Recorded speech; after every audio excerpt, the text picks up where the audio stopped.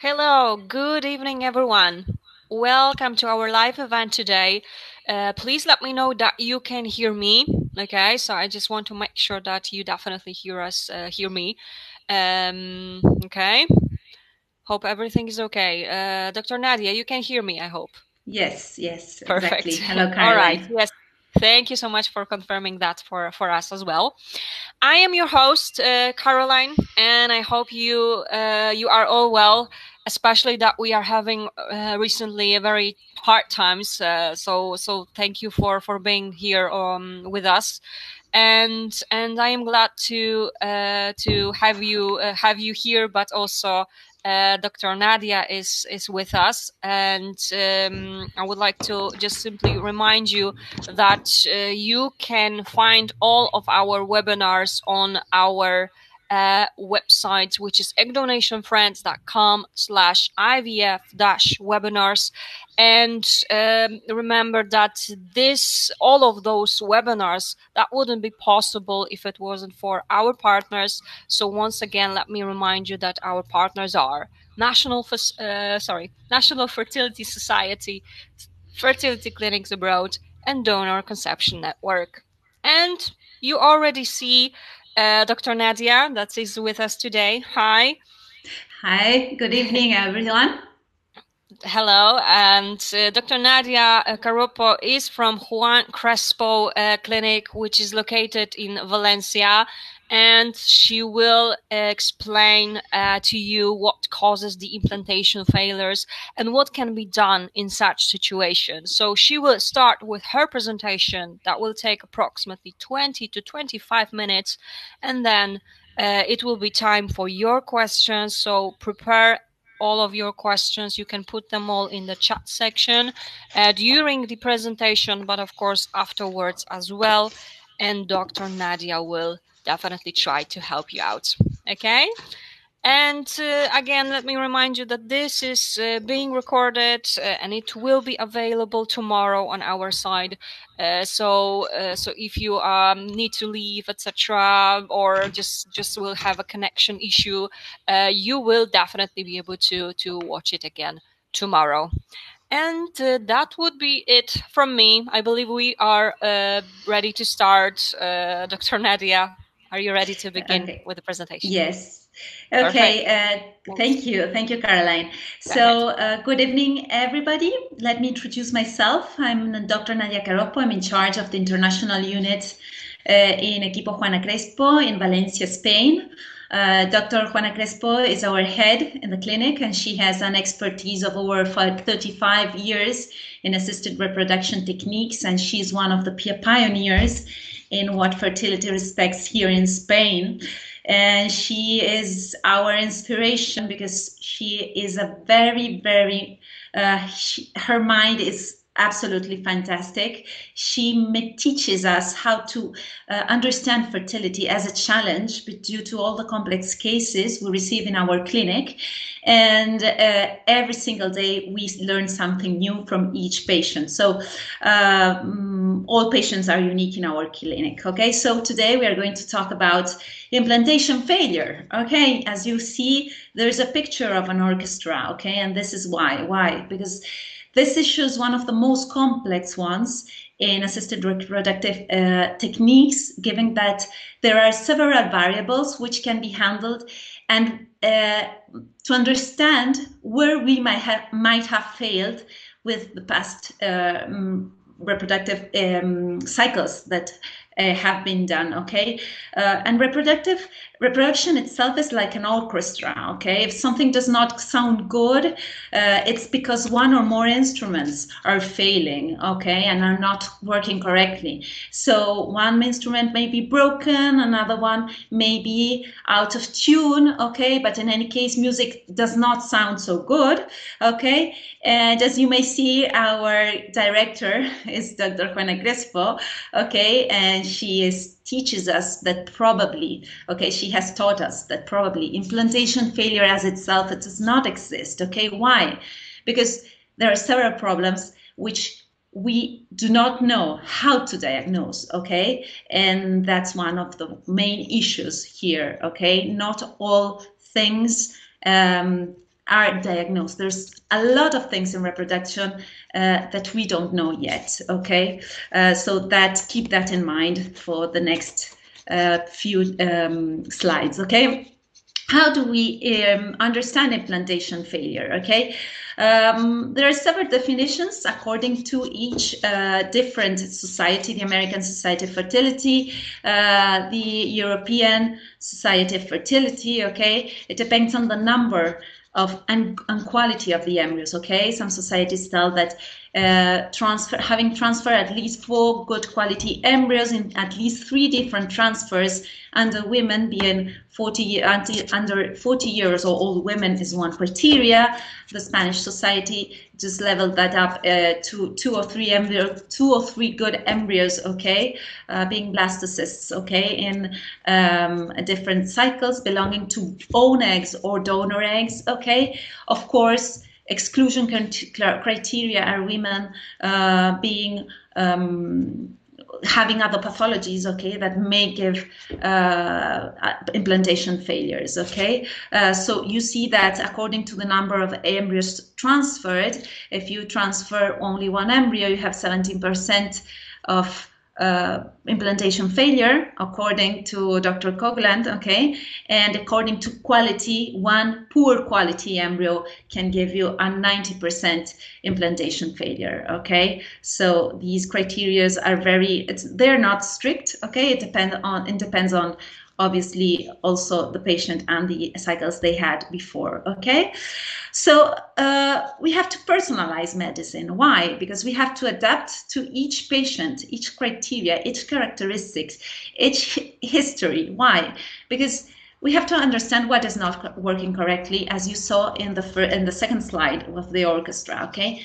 The diagnosis, the correct diagnosis, the first step towards treatment, okay? So that means that this is not just deciding what dosage of medication I will give to that patient, but it's just defining a plan, a strategy for that patient to know how I will transfer that embryo, in which uterus, okay, which preparation, the transfer itself, is it easy or is it difficult, okay? So those things are all things that we have to keep in mind, okay, just to personalize everything for each one of you, okay? So the gold standard of reproduction, okay, is of course natural conception, okay? So we can see that in this first slide on your left, okay, the first graph on your left is based on a study in 1,000 postpartum women, okay? And the first group, you see that 65% of all women got pregnant, okay, in the first 3 months after they starting searching for babies, okay? Then if you see the curve, okay, as from 6 months onwards, it's rather flattens itself, okay? Around the first year of searching for babies, you can arrive up to a 90% probability of pregnancy, okay? But in a review carried out with 15,800 egg donation cycles, okay, you see that 65% of those patients, okay, have a live birth after transferring 5 embryos, okay? So the curves, you see that they look very similar, okay? So in oocyte donation and the embryos, okay, the embryos and above all the eggs are not related, okay? So it's not a problem of me having bad eggs or donor eggs, okay? Sometimes these curves just overlap because there are other factors that affect conception, okay? Being with own eggs or being with donated eggs, okay? So this gives the impression that there trends beyond embryo quality, okay, that may account for a less successful variable, which makes both natural and artificial pregnancy achievement even more difficult, okay? And this here is the challenge, okay? So what there's in common, okay, getting pregnant by myself at home or getting pregnant with any IVF cycle, being own eggs or donor eggs? The uterus, okay? The uterus, that it's the incubator, the most forgotten incubator, okay, that we have. So more or less, the live birth rate in egg donation, you have an exponential increase, okay, up to 65% when you transfer 1 to 5 embryos, okay? When you just go through 1 to 15, between 5 and 15 embryos, the curve, the live birth rate ranges between 65 to 85%, okay? And when you transfer more than 15 embryos, okay, 96% is the live birth rate, okay? The more embryos I transfer, of course, the more chances I have to get pregnant, okay? All the data, okay, up to now shows that the mean number of embryos I have to transfer to have a live birth rate in egg donation, okay, ranges between 2.6 and 5.8 embryos, okay, per newborn, okay? And the curious thing is that the use of donor sperm, okay, even in egg donation, okay, after repeated implantation failure has not changed, okay, in the live birth and did not improve live births in this group of patients. So that is something that also we have to keep in mind when we propose a certain type of program, okay, or of treatment in patients, okay. So you see that in these charts, okay, you have the cumulative live births, okay, how many babies are born after according to the number of cycles I've performed, okay? And you see that the curves flatten in every curve, okay, being donor oocytes, own oocytes, okay, below 40 years of age, or own oocytes between 40 and 42 years of age. Of course, okay, you see that we have more probabilities of getting pregnant with donor eggs, okay, than with my own eggs if I'm over 40 years of age, okay? But the curious thing is that the more cycles you do, the curve always flattens, okay? So this is something that also to keep in mind, and it's important. It's an important data, okay? So implantation, it's clear that it's not a passive process, okay? The endometrium and the embryo have to have a crosstalk, okay, between themselves, because it seems that a good embryo, okay, is able to change the environment inside the uterus, okay? But however, we think that maybe even a poor embryo quality, a medium quality embryo, okay, can be able to improve, okay, their performance if the crib, okay, the earth around it, okay, meaning the uterus and the endometrial lining are functioning correctly, okay? So this leads us to the next graph, okay, you will see here, proposed by Dr. Macklin, where you see the curve, okay? You see on your left, the curve that it rises, and you have the hyperfertile uteruses, okay?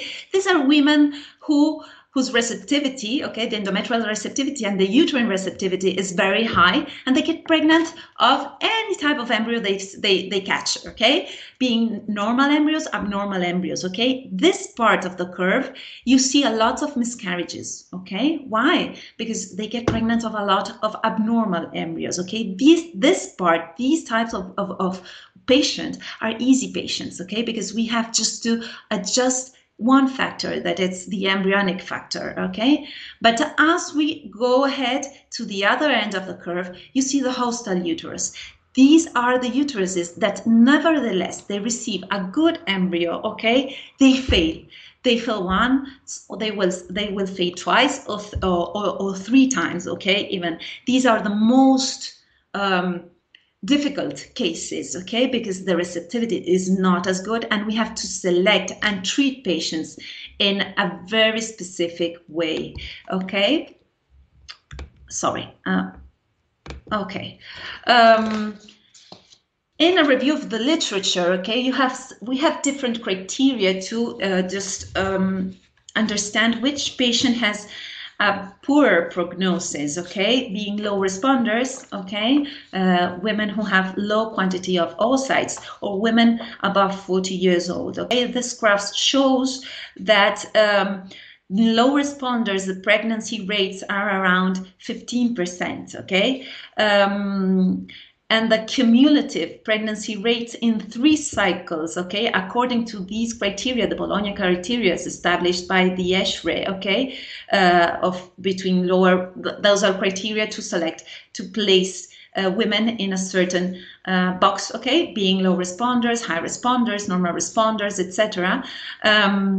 The live birth rates are around 5 to 15%. Over in women over 40 years old, that live birth per cycle, it's diminished, okay, it's very, very, very low, okay. So this is just to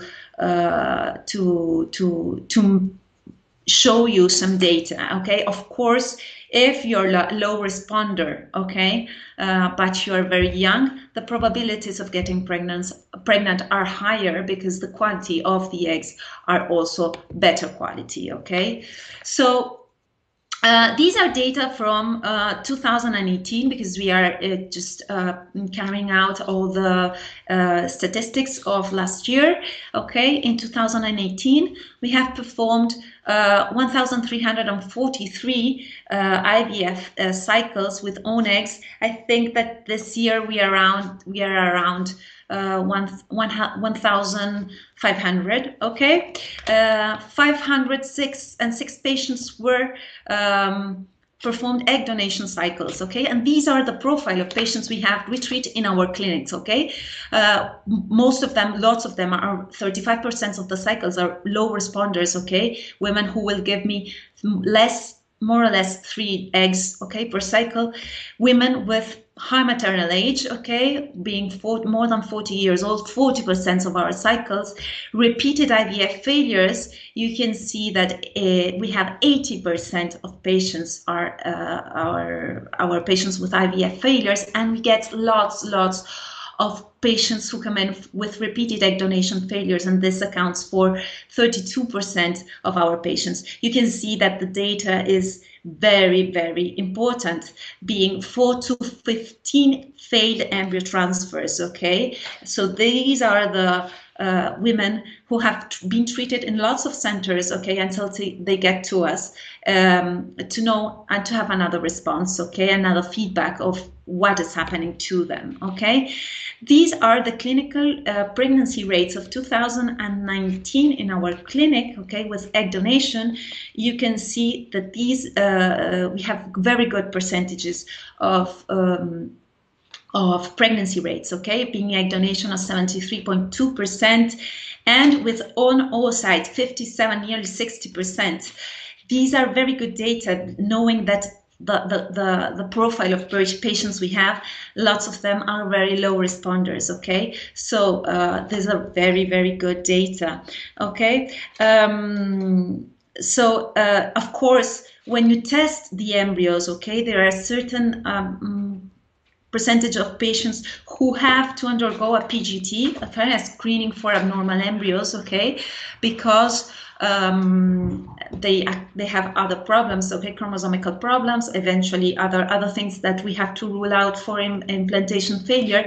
You see that the clinical pregnancy rates increase a lot, okay, to 70.6% in own oocytes and 75% with egg donation embryos, okay. And this accounts for what we call the personalization of our medicine, okay? Trying to do our best for every single patient and for the embryos themselves, okay? We usually suggest and advise for PGT in women who are 42 or above, okay? Just to make sure that we have good normal embryos, okay? But you must know that around 90% of our patients suffer from endometriosis. Okay, so sometimes, even if PGT is indicated in them, we know that the embryos belonging to endometriosic patients will suffer a lot because they are not very good embryos. And if we take them to a blastocyst stage and test them, eventually we can damage a lot, okay, the embryo. So we have to provide those embryos the best opportunity for it to implant, okay, and place it in a correctly treated uterus, okay, a well-conditioned uterus. If we have normal embryos, the miscarriage rate in these patients, okay, dropped to 2.5%, okay. Miscarriages rates in our clinic are around 10%, okay, more or less, for you just to know, okay. So how do we study the uterus, okay? After assessing each case individually, okay, and ruling out other causes of implantation failures, such as thrombophilias, obstructed or dilated fallopian tubes, etc., okay, we can focus on a very strong point, that is the study of the uterus, okay? As I told you before, the uterus is the most forgotten incubator we have, okay? So we have to evaluate and diagnose what is happening with that uterus, okay? We study not only its anatomy, but also its functionality, okay? So we have different types of tests to run that are morphological and functional tests, okay? Morphologically, we can assess the uterus with 2D ultrasound, that's the normal ultrasound we do, 3D ultrasound, and pelvic MRI, okay, to rule out a lot of pathologies that maybe are not easily seen, okay, and diagnoses are very subtle sometimes, okay. And the functionality are assessed by using hysteroscopy in consultation room, okay, to rule out endometritis, adenomyosis, doubts if there is fibrosis, okay, that sometimes leads to implantation failure. We have some subendometrial Doppler's ultrasound, okay, that helps us to see the vascularization in the subendometrium, that it's the most important part where embryos tend to implant, okay, and some contractility tests that are made with video MRI, okay, to assess the peristalsis. The peristalsis are the contractions, the uterine contractions that we have, just to make sure that that uterus is not contracting in a different pattern, okay, that may be misleading, okay. So what do we have to do? We have to just try to identify the optimal 2D ultrasound pattern, okay, just to know what is not good, okay, and what is wrong with us, okay. So on your left, okay, you can see a perfect endometrial lining, okay, in the fundical part of the uterus. You just think of myself as being your uterus, okay. My head is the functional part, and there is where embryos attach. So what we have to assess is the fundical part of our uterus. There we see the characteristics of this endometrial lining in a longitudinal cut, okay, the first picture, and in a transversal cut. It's a perfect trilaminar endometrium with perfect walls, okay. On the other hand, we see suboptimal 2D ultrasound patterns, okay. You just see endometrial linings that are very thin. You see like black spots, okay, here that are adenomyosis caverns, okay. You see whitish parts, okay. You see here maybe as a sickle sign, okay, where the myometrial walls are very thickened, okay. You see things that are not as the optimal pattern you see on your left, okay. So those things just makes us think that there's something wrong with the uterus, okay, and that may be the cause of our failure, okay. We have to assess also for the uterine morphology, okay. This is done with 3D ultrasounds, okay, or 4D ultrasounds, okay. On the left, you see the optimal pattern. You see a triangular cavity of your uterus, okay, with normal measurements being 3 centimeters, the interostium distance, that's the normal thing, okay, and the abnormal patterns. You have a lot of different shapes, inner cavity shapes, okay, and this is a very important aspect, because the shape of the uterus may change also with age, okay, and aging uterus changes throughout time, and you must remember that the uterus is a functional and hormonal dependent muscle, and that's why the changes depend on multiple factors, okay? Like, let's say, painful periods throughout life, altered menstruation pattern, previous C-sections, long labors, conizations, okay, myomectomies, anything that can harm, even and DNC, curettage, okay, for obstetric reasons or for gynecological reason, may harm the uterus and may start changing the inner shape and the functionality of the muscle walls, okay? So this is very important. And some of them are acquired, okay, being acquired throughout time because of all the things that I just mentioned, or they can be congenital, okay?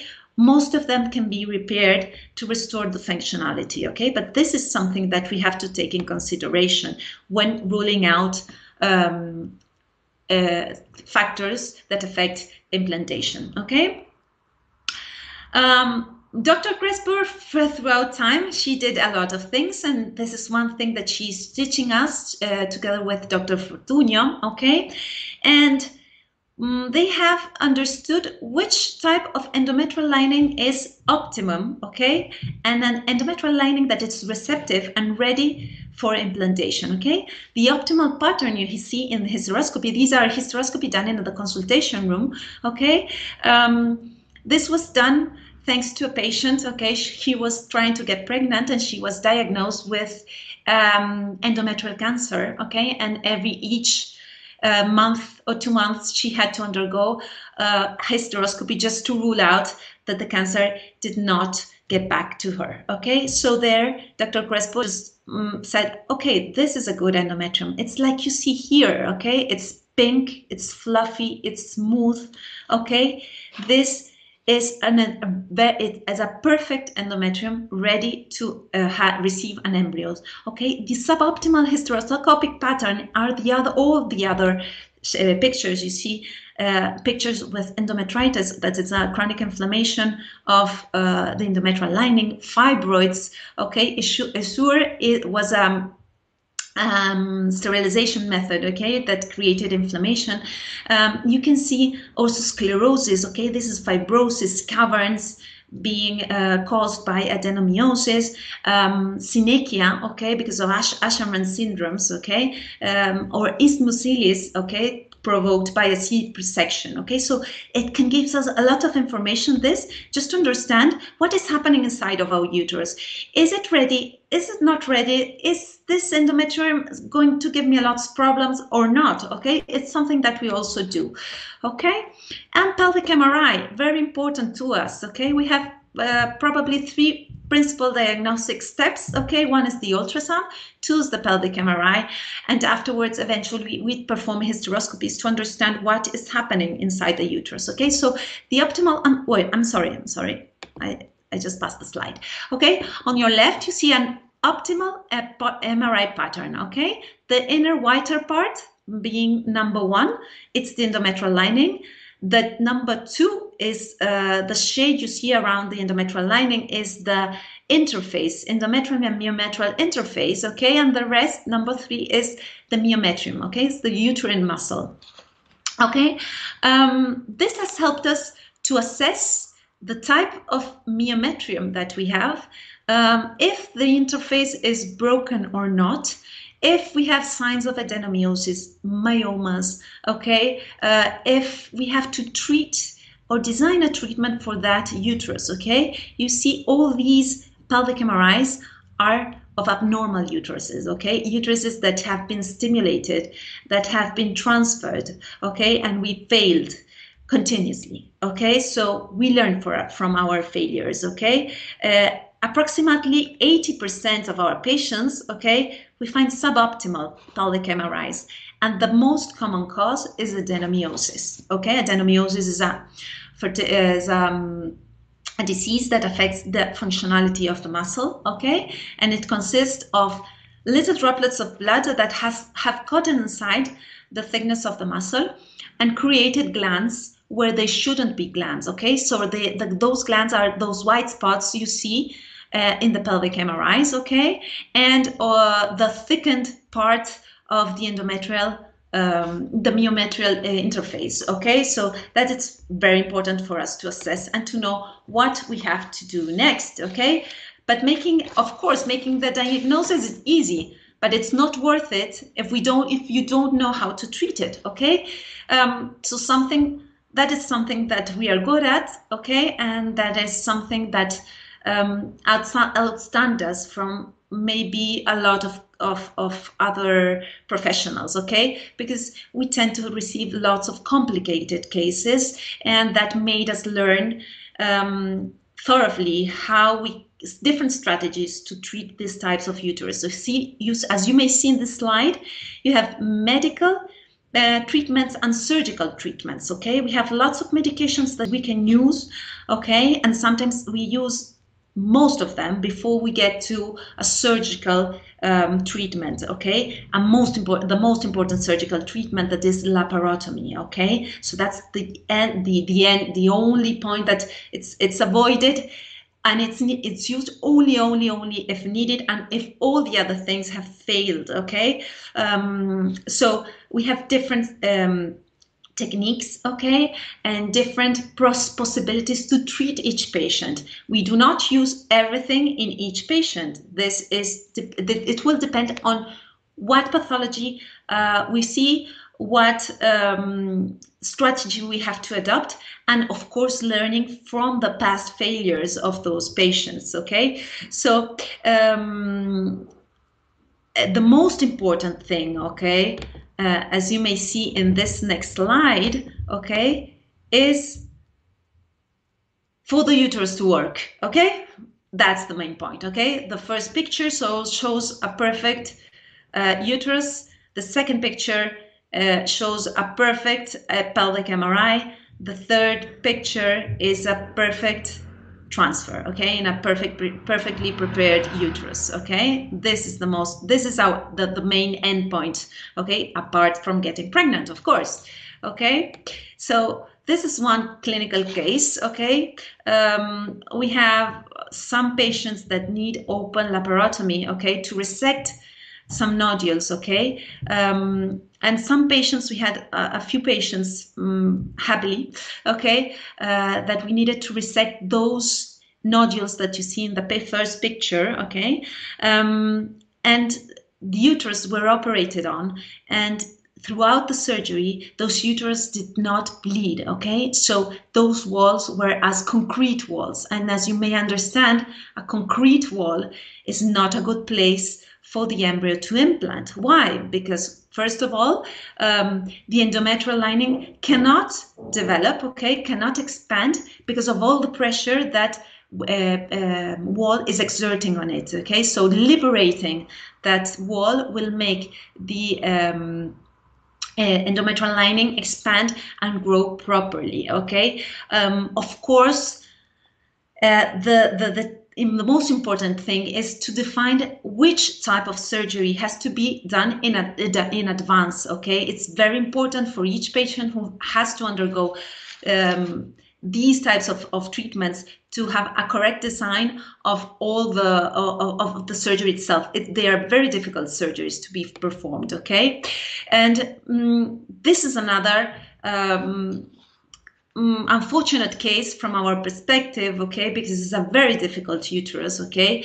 The first two pictures on your left shows the uterus after several stimulations, okay, and you see the white parts that are adenomyosis, okay, caverns. The endometrial lining is not very thick. The uterine walls are rather thick too, okay. That uterus was stimulated and transferred, okay, and there was a continuous implantation failure, okay. After that, in another clinic, they decided to drain.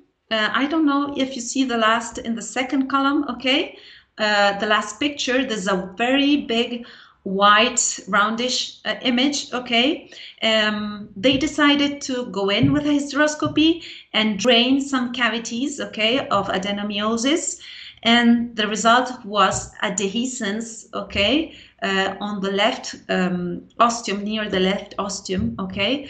the right ostium, okay, with a serocilia, that is a collection of liquid, okay, and the lining that was left of the tissue, the healthy tissue around that was very, very thin, okay, and this uterus, after this was already stimulated once again, transferred, and of course failed, okay. So this patient came back to us, okay, for a new consultation. We had to get in, repair this defect with laparoscopy, treat her with different types of medication, and as you see, the uterine walls are perfect, okay. But what is our main concern in this patient?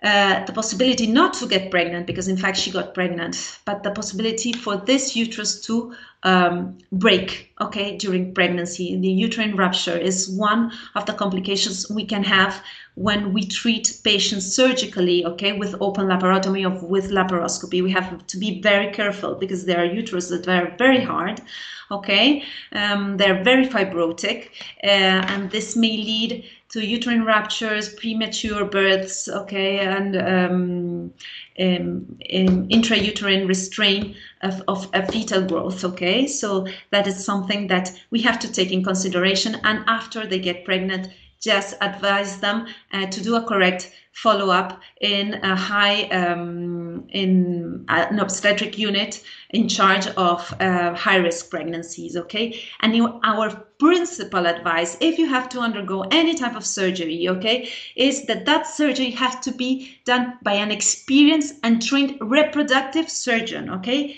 For us, any gynecologist can do these surgeries, but only reproductive surgeons, okay, know what we want to restore, okay, just to give back that uterus its functionality, okay. Because sometimes if I get in and just repair it and take away a fibroid, okay, I'm not thinking that that woman maybe in the next few years she would like to get pregnant, okay, and maybe I am damaging that uterus a lot more than if a reproductive surgeon performs that type of surgery, okay.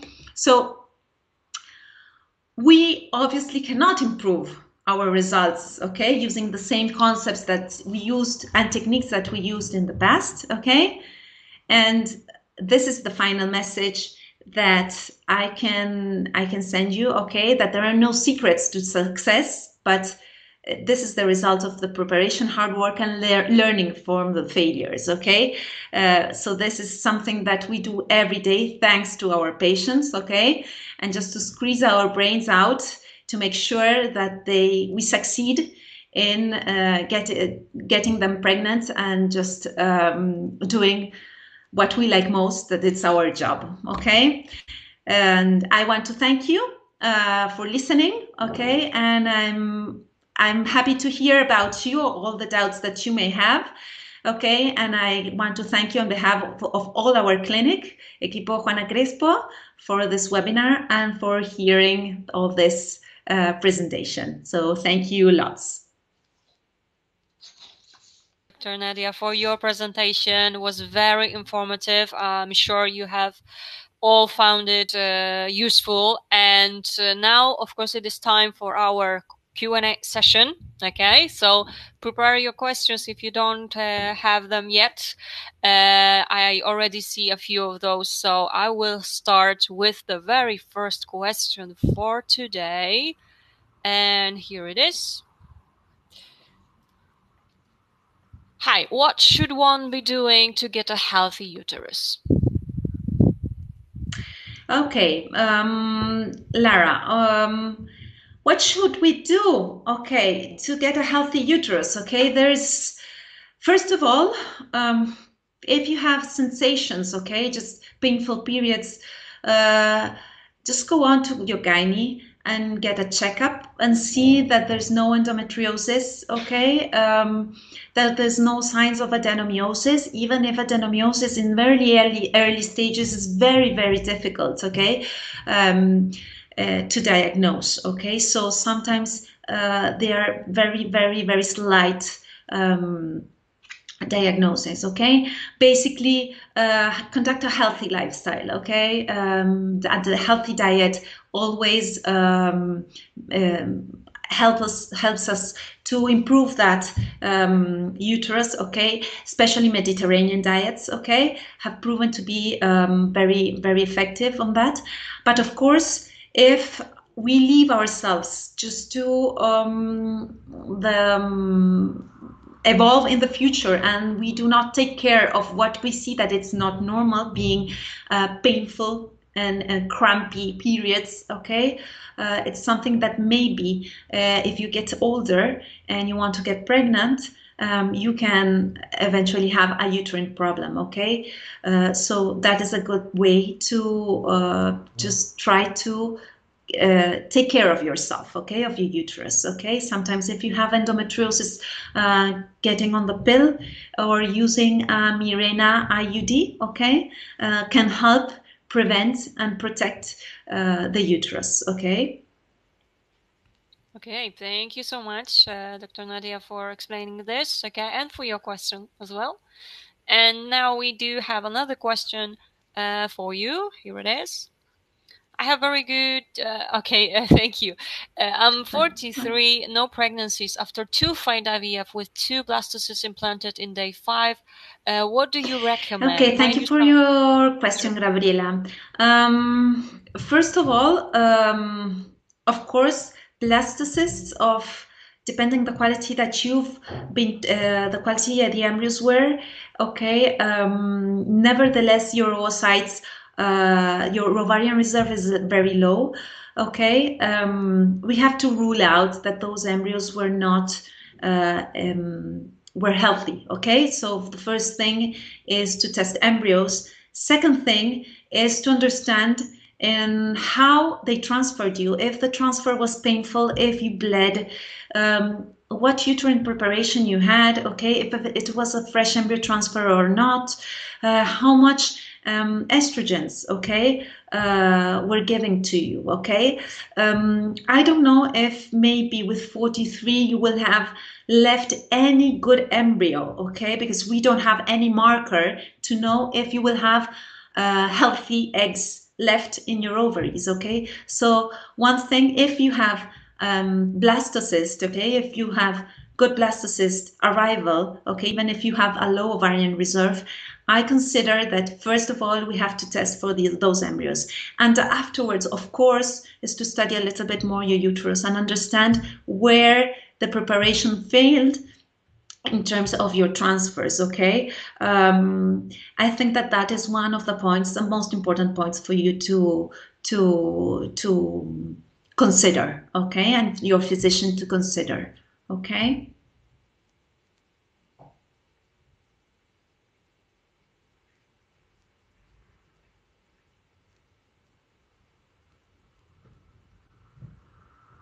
This one will be a short one. What is PGT? Julie, PGT, I'm sorry, it's technical date nomination, okay. PGT is pre-implantational genetic testing, okay. You have testing for abnormal embryos, chromosomally abnormal or normal embryos, and you have molecular testing, okay, for those couples who come in and have any hereditary disease that has to be ruled out in embryos, okay. The slides that I showed you are from PGT testing, pre-implantational genetic testing for chromosomically abnormal embryos, okay. So that's PGT. You will find it also as with other names, okay, but that's the term. I'm sorry, I did not explain myself. It's very technical data.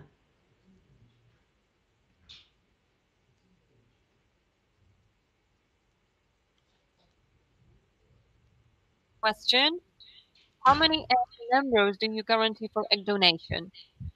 In our clinic, we don't believe in guaranteeing eggs, okay, because it depends on what we need, okay. Generally, for our donations range between 10 to 13 eggs, okay, depending also on the donor, okay. And for each donation, we expect to have two embryos to do one transfer, okay? But usually, okay, in the most cases, we tend to freeze from 2 to 4 embryos, okay?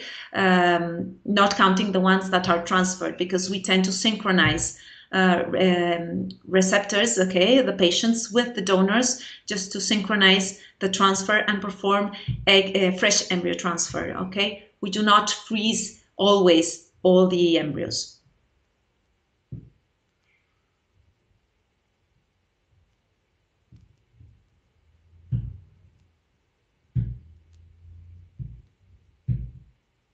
Can you hear me?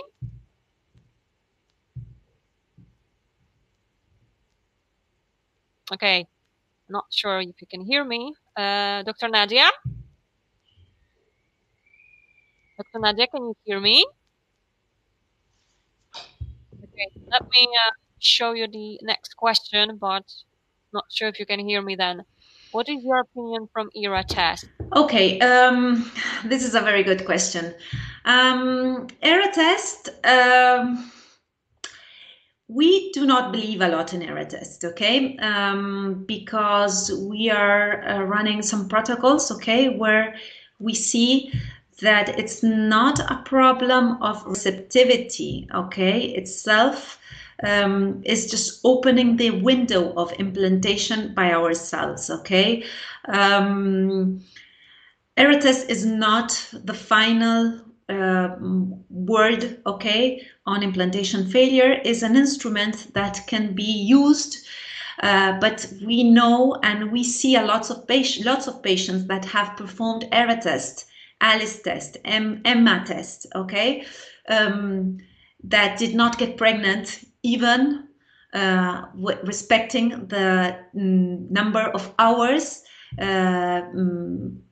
told by the ERA test, if it was receptive, pre-receptive, or post-receptive endometrium, okay? So, of course, if we have that information, we can use it, okay? But we ourselves in a clinic, we do not perform it usually, because we see that it's not a thing of receptivity. It's opening the window of receptivity by ourselves, okay? Especially in natural cycles, we tend to use some very new protocols that we are just gathering information, and we have all the data that's very, very, very good data, okay? The numbers are very good, where we tend to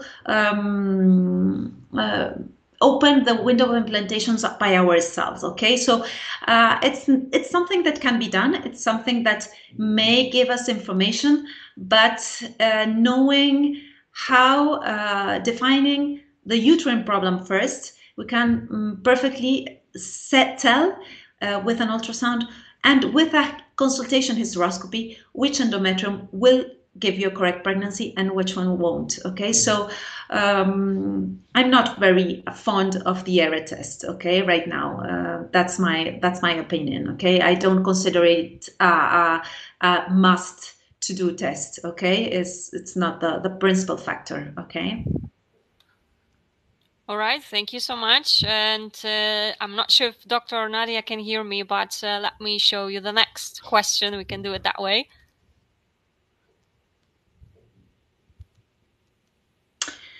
I believe it's hysteroscopy before implantation, I think. Yes. No, we do not perform hysteroscopies each time, okay? Consultation hysteroscopies, we perform them when patients have failed lots of times in other clinics, or have failed any embryo transfer with us, okay, just to rule out that there's no pathology in the endometrial lining that can justify that negative result, okay?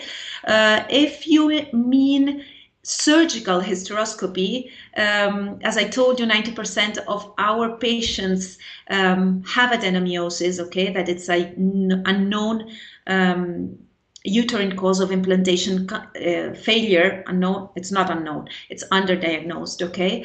And sometimes we need to just take away that scar tissue that it's formed inside the uterus, remodulate the cavity, and try to get back the tenderness okay, of that uterus that it had in the past and restore the functionality, all sometimes with a hysteroscopy. It depends on each case, okay? It's not something that we do 100% on all of our patients, okay? And consultation hysteroscopy to see the endometrial pattern, okay? We usually do it when there is a negative result, okay? Or where we suspect that the endometrium is a problem, okay? Being a chronic endometritis or an endometritis because of altered flora, okay? And again, thank you so much for explaining this to us. And let me show you the next question for you. Here it is. There are some supplements that we tend to give,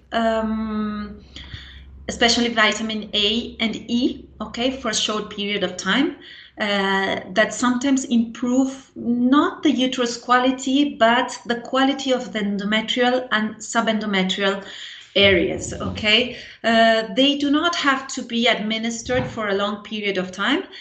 We just administered for a short period of time and depending on each case, okay? So yes, it's something that can be done. We give them, okay? We just stop them if that patient gets pregnant, okay? Or we stop them before they get pregnant if they had been treated for the timing we consider best, okay? So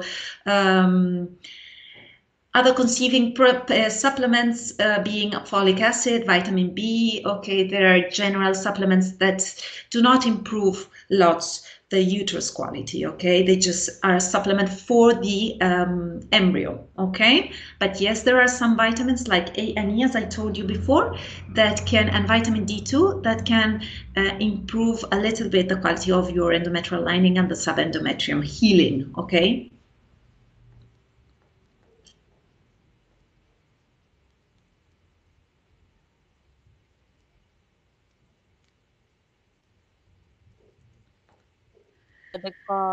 With the hearing each other, but that's okay. We can still do it. Here's the next question.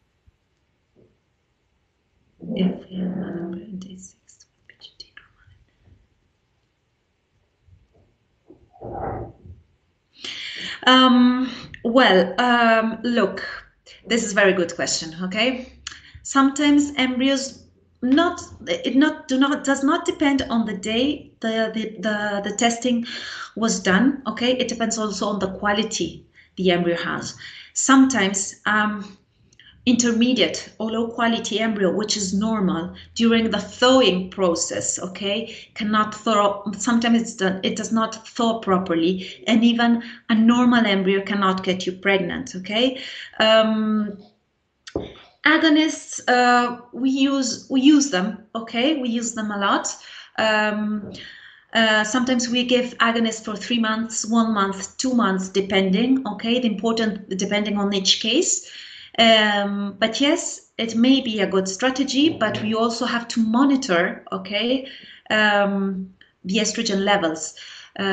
Because very high estrogen dosages for a long time may alter, okay, the uterine receptivity, okay, or uterine functionality, because as I told you before, the uterus is a hormonal dependent organ, okay? And if we suffer of adenomyosis, for example, that is a hormonal dependent pathology, we may be just making flourish, okay, that adenomyosis that we put at rest with the agonists, okay? So yes, it's a good strategy. If they have used other protocols, I think that maybe it's a good thing to use being the last embryo, okay? But keep that in mind, that maybe a normal embryo cannot implant, but because it belongs to a 42-year-old woman, and maybe the embryo quality was not top, okay? And that can alter the thawing process, okay? All right, perfect. Thank you so much for the question and again for the answer. And let me show you the next question.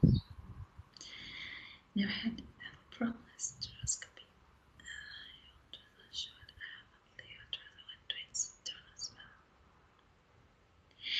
Oh, look,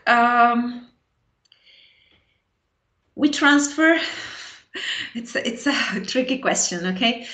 Um, the chances of getting twins, of course, with egg donation program, if you transfer two embryos, the chances are high of getting twins, okay?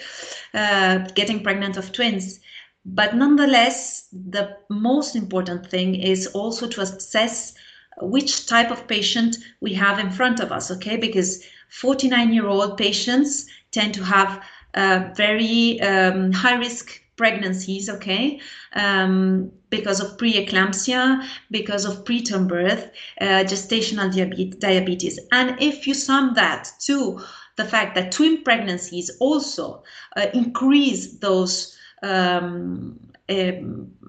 perinatal problems, okay, we do not tend to, my counsel, my advice is not to transfer two embryos. It's just to transfer one embryo, okay? It's very risky. And if you have good embryos being from the double donation, okay, being sperm and egg donors, I think that if the uterus is well conditioned, it's very risky to transfer two embryos, okay? My advice is just to transfer one embryo, okay?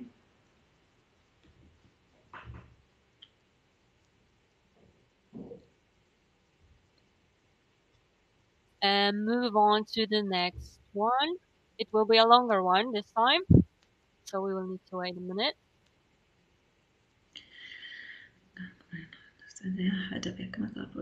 Third in vitro. Got two. I'm sorry, it's longer question. Got two from the two. Only one was normal. Received treatment because I have mutations, so they prepared me with heparin. Okay, went ahead with my third. Today my result has. What should I consider? I go to IV clinic based on me.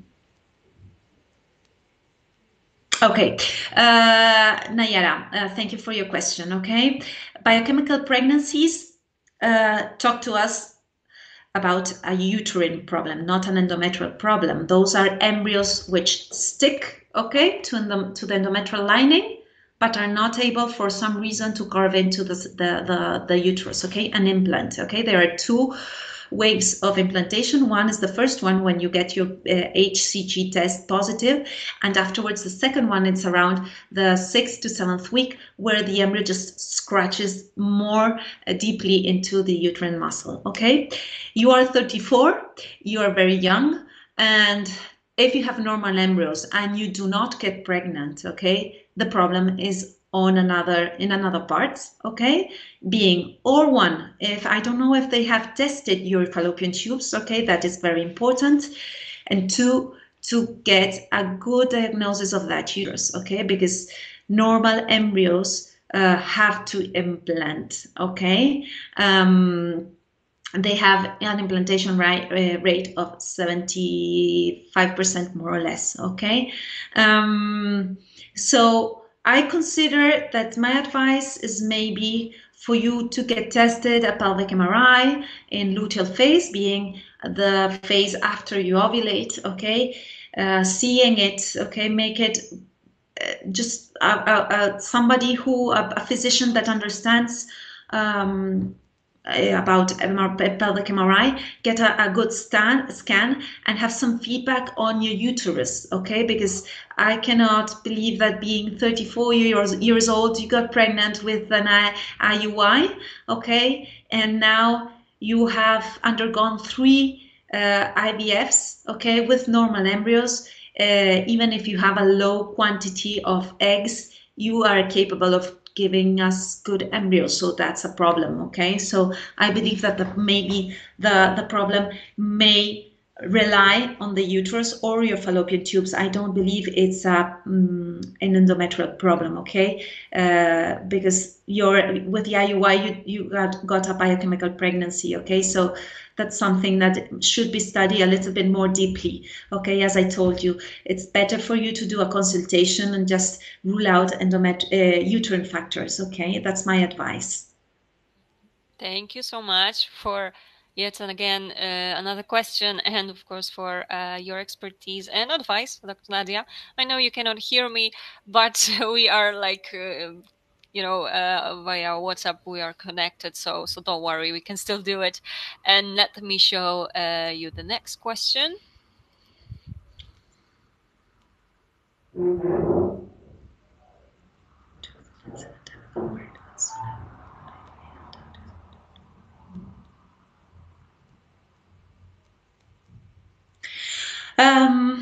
Babette, uterine fibroids or myomas can be a cause of miscarriage, okay?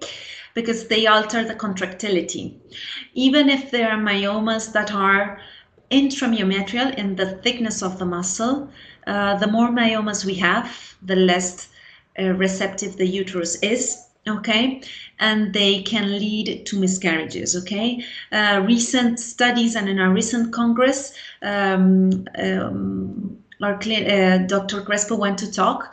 They talked about myomas having to be treated, even the ones that are very, very little, okay, and above that, the ones that are placed near the subendometrium, okay, the part just lining with the endometrium, and the ones that are intramural, okay, the ones that are subserosus, okay, that are like out in the outer part of the uterus, those do not account for miscarriages, okay, but it's true that lots of myomas may be a cause of miscarriage, okay, so that also have to be assessed, okay. My advice is also to have a pelvic MRI to see where the myomas are and if they have to be operated on, okay, not just an ultrasound.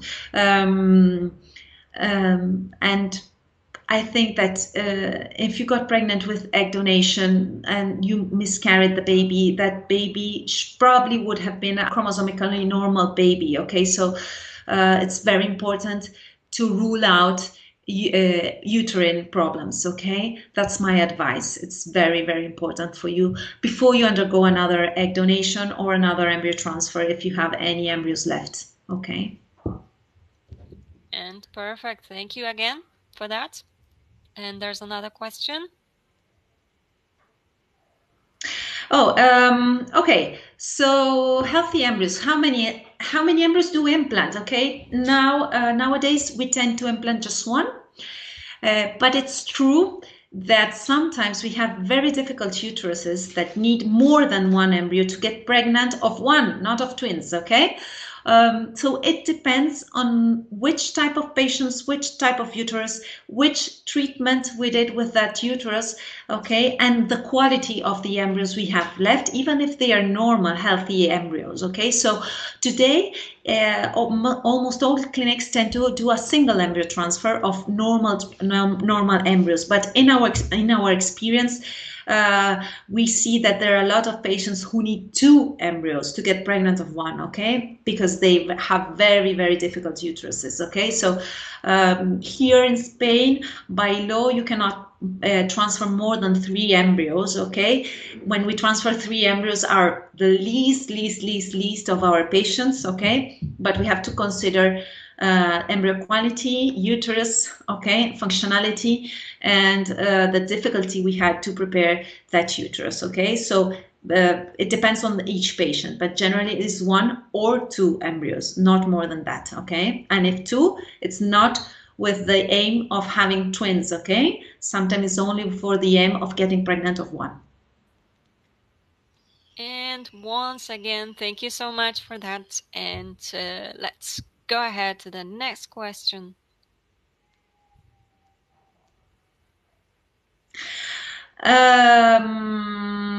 I don't know if I understand well the question. Okay. I don't know if you are asking me if that you have to wait for a certain period of time.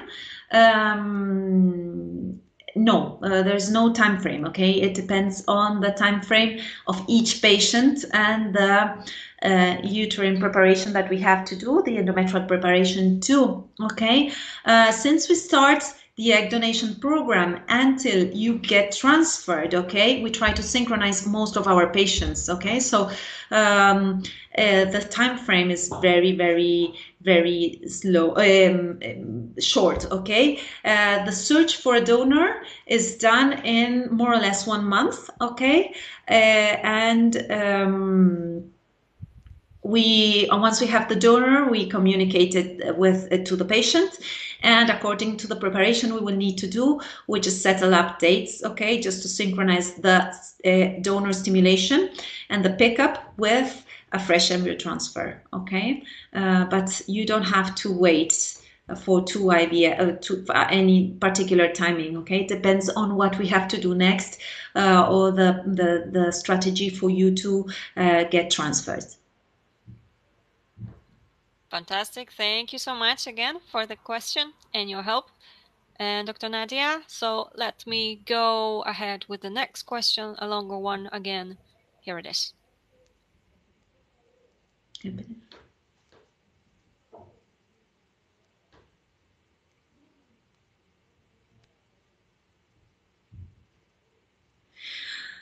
Oh, Joanne, thank you for the question. It's a good question. Yes, there are lots of things that are being tested, okay, right now.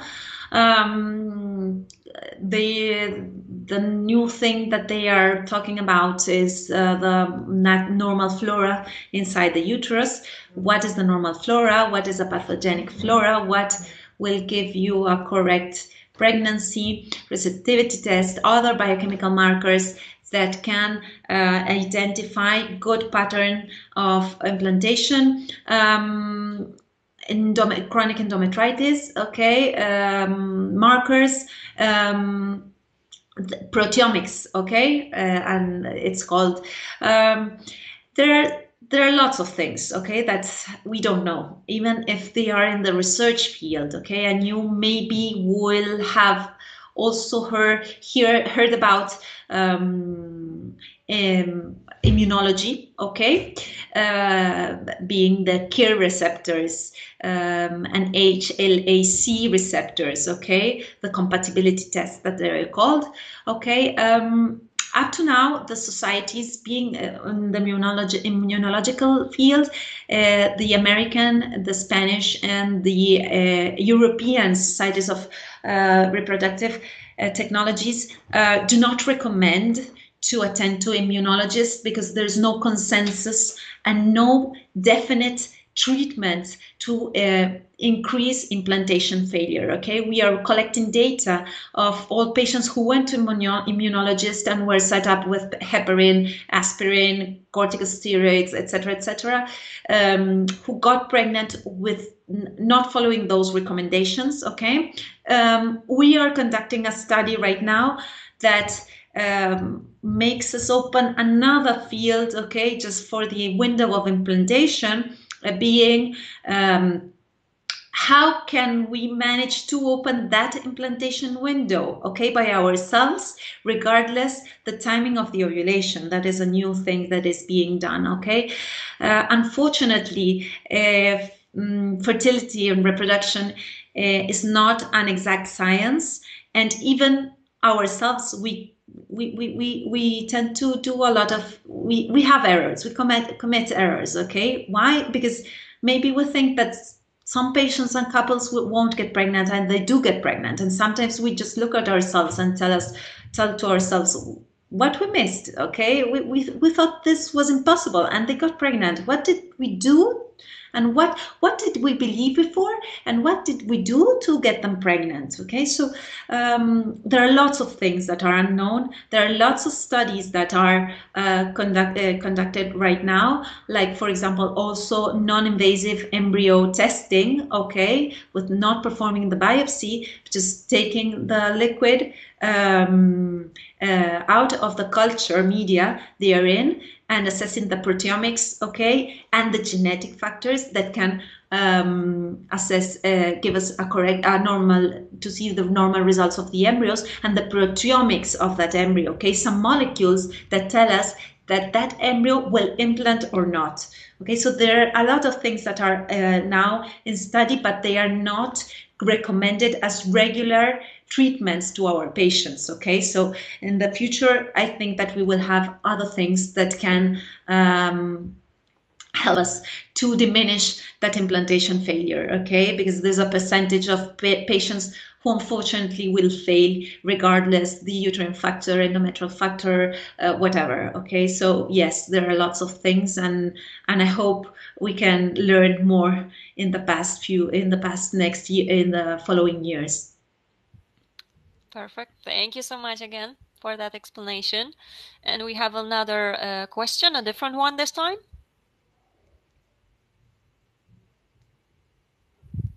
Yes, there's a possibility to do online consultation. Okay, you can get to know our clinic on our website. You will find our contacts, okay, and we will arrange Skype visits for you. We will ask you to send us all the information of past protocols you did, IVF protocols, donor cycles, blood work, etc. That can help us just to study you a little bit more and comprehend what happened and what might have failed for you. Okay, the online consultation lasts for around 1 hour, 1 hour and a half. You will find myself and a nurse, okay, and we will also give you some feedback on what we will have to do next and facilitate all the things that you will have to do in your country.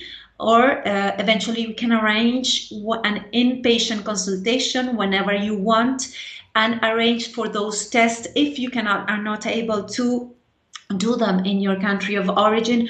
We can arrange to do that in one day with the hospital we work with, okay? Because pelvic MRI, hysterosalpingography are not tests that we can do in our clinic. Blood work, eventually we can do it also in our clinic.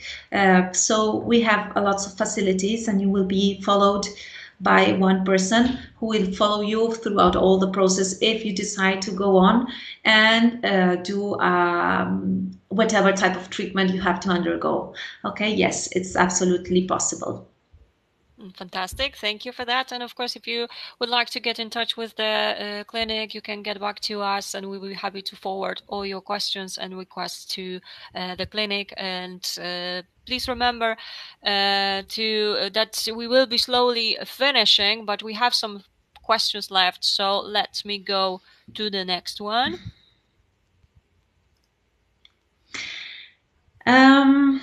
DNA sperm fragmentation. Okay. There are two types of DNA fragmentation. Okay, that is simple chain and double strain. Okay, the single strain, especially, is ruled out. Okay, there are some tests that can be done. Sperm fragmentation just may give you lower quality embryos, okay, more fragmented embryos. It's true that there are some papers which account that there is a higher risk of miscarriages, okay, with abnormal DNA fragmentation. But it's true that if you undergo, for example, ICSI, okay, the intracytoplasmatic sperm injection, the single strain DNA fragmentation is ruled out, okay? There are other mechanisms, okay, to rule out DNA fragmentation, that it's like fertile chips, okay, where we tend to choose sperms that are not fragmented, but we have, using those tests, means that the sperm count has to be normal, okay? We do not have many male factors, and even if we have a test with DNA fragmentation with high percentages, we just treat them with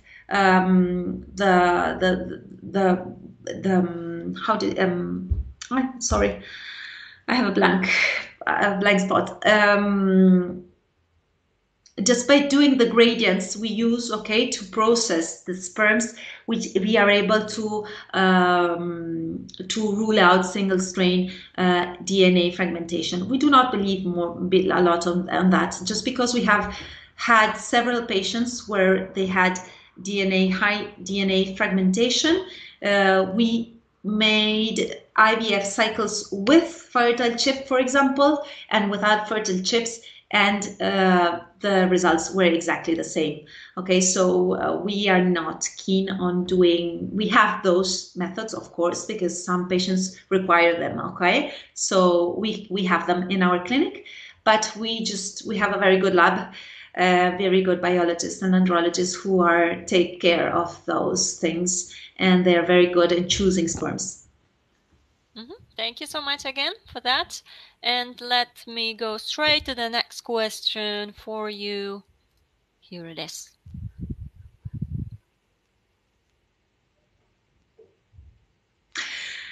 How many myomas? Basically, it's not only a problem of quantity, but it's a problem of location, okay? Basically, all the fundical myomas, okay, the ones that are placed right here, okay, are a big problem, okay, because they occupy a space that has to be occupied by an embryo, okay?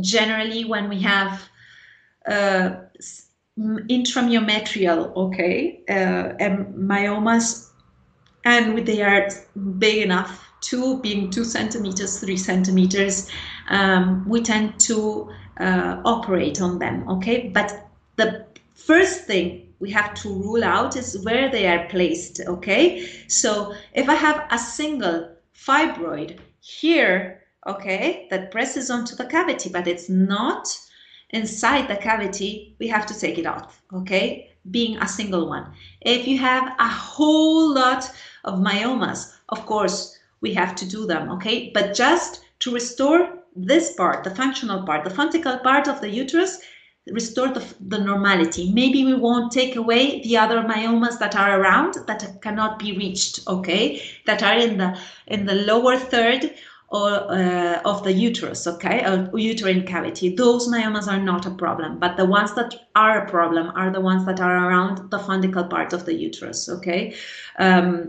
So it's not just a question of number, it's a question of where they are located, okay? We have another question, short one, this one. Adenomyosis, yes, it can be diagnosed by laparoscopy. It generally gives you a very globular and big uterus, okay? But generally, adenomyosis, the first suspicion of the certainty that you have adenomyosis is a histological piece, okay? That is when we do a hysterectomy, okay? We take away the uterus, the pathologist will tell us there's adenomyosis. That's not the gold standard for us because we treat patients who want to get pregnant, okay? So we have very good means to diagnose adenomyosis, okay, with ultrasound, pelvic MRI, and eventually hysteroscopy, because some adenomyotic caverns are just underlying. They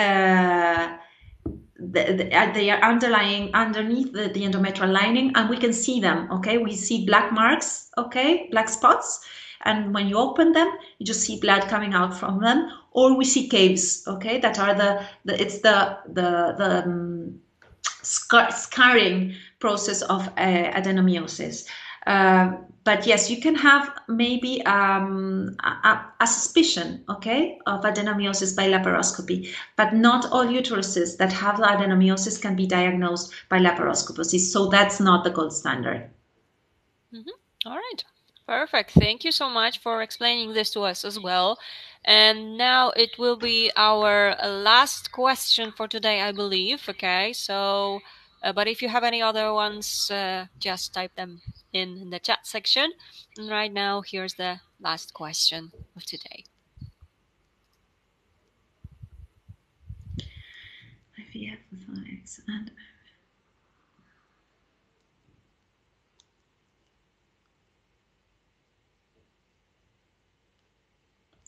The difference,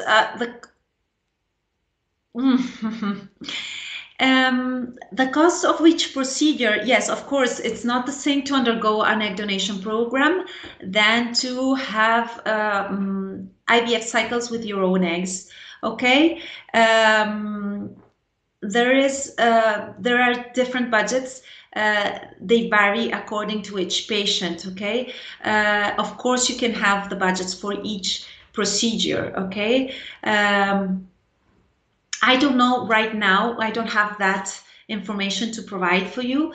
Okay, eventually, if you want to contact the clinic, we will be delighted to give you all the information you need. Each procedure, of course, if you have to undergo fresh embryo transfer, or you have to do a genetic testing, or if you have to undergo a hysteroscopy, are have different costs. Okay, it's not a total cost for one thing that we propose, okay, because not all patients need that. Okay, so each treatment is just defined by what each patient needs. So that's not we don't have approximate costs. It depends on what you need. But yes, you can have access to that information by contacting the clinic. Thank you as well for that. And said it's the last one, but as we have one more question, let me go ahead for here it is. Just a second. Yeah. PGD in donated embryos, no. Okay, it's not the rule. One, because we only do perform PGD in egg donation programs, okay, when the male partner has a chromosomical abnormality, okay, that needs to be tested in the embryo.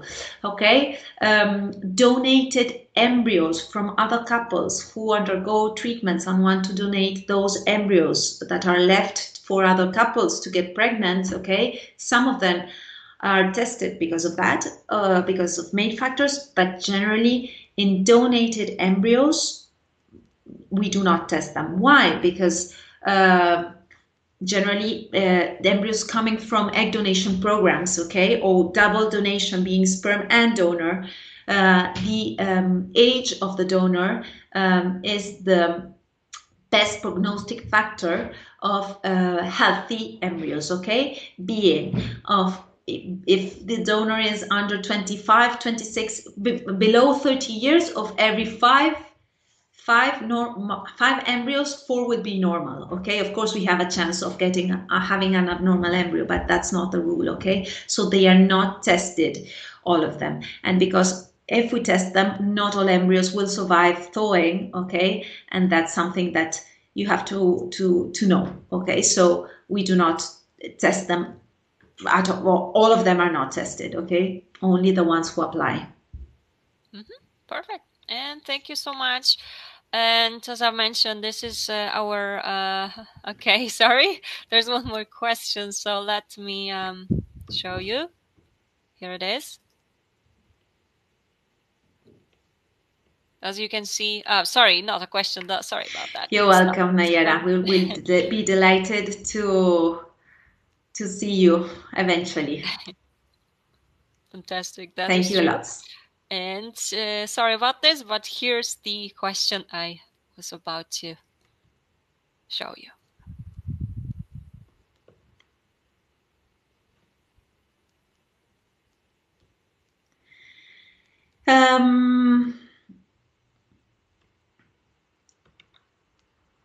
Depending on the patient, okay, if we are 42, day 5, good embryos, we usually test them. Okay, it depends on the quality of the embryos, okay, and depends on the history of those patients. Okay, of course, being 42, it's an indication of PGD, okay, to rule out abnormal embryos, okay, because the chances for you to have abnormal embryos is higher. Okay, we need from out of 10 blastocysts, only one would be normal, okay, about 42 years old. So yes, it's a good thing to test them if the quality and the cohort allows us to, okay? Sometimes we just have to go ahead and give that embryo the best chance it has in a good uterus, well-prepared uterus and well-prepared endometrial lining. So yes, sometimes we have to take risks, okay? But the indication usually is to do a PGT. Okay. All right, perfect. Thank you so much. And I just would like to thank you. I know Dr. Nadia cannot hear me, but yes, I'm hearing you right now, Caroline. You can hear me. Fantastic. Yes, great. now, yes. So it works. Okay, perfect. Yeah. So in such case, we will be finishing. I would like you to see that there are some thank yous for your presentation, but also for your answer. Thank you so much for your detailed answers. And here's another one. Thank you so much, doctor. It is so revealing to go through IVF knowing what you are getting yourself into. Stay blessed. You too. Thank you very much. You're very kind. And we have another one. Great webinar. Thank you. Thank you. You're welcome. Joining Thank us you. today. Thank you. Yes, of course. Right. Thank you all for being with us tonight, Dr. Nadia, for being with us as well, and for helping out and for your expertise. It was a pleasure for sure. Even though we had a little bit of a obstacle, we have managed. Yes. It worked. Yes. And so perhaps is there anything else you would like to add? And I just want to thank all of you, the assistants, and for the great questions. I hope that I have answered most of them. If you have any other question, I will be pleased to answer them. Okay, just write them down as Caroline told us, and the team is going to reply. And of course, we'll be delighted to know if you want to visit us or have a consultation with us online or not, or presential in our clinic. You know that it's our home for you, and we will be delighted to receive you. Okay, and thank you very much for this hearing me. Okay, and giving me part of your time. Thanks. Thank you for that. And I also would like to just tell you a bit so you can subscribe to our YouTube channel. And also in the chat section, I have just sent you a link which you can use and be updated when a new webinar is going to take place. Plus, you can already register for our next webinar on this Thursday, again at 8 p.m. UK time. It will be actually a very important topic because it is how can I get prepared for IVF during the quarantine. So I'm sure you have many questions in regards to this specific time and topic. So go ahead and register. And I guess that will be it for today. Okay. I hope to see you all on Thursday. And again, thanks so much, Dr. Nadia. And thank you all. Take care of yourselves, stay safe, and have a good evening. Thank you very much. Bye-bye, everyone. Thank you. Bye. Bye-bye.